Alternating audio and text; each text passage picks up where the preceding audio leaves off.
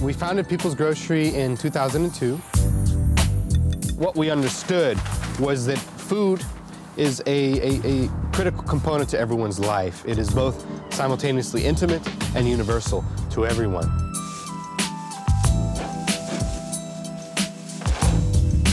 Initially, our goal was to create a grocery store for the community of West Oakland. It's a community of approximately 30,000 residents. There's no grocery store at this time for this community. In contrast, there's about 53 liquor stores where many residents do the bulk of their food buying.